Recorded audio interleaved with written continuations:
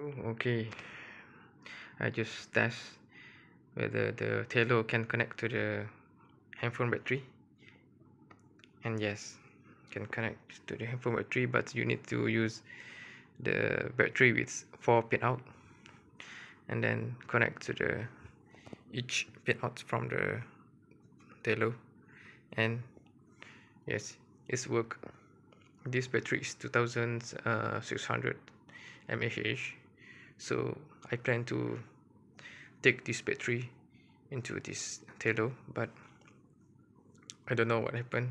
The Tello detect the battery is too low.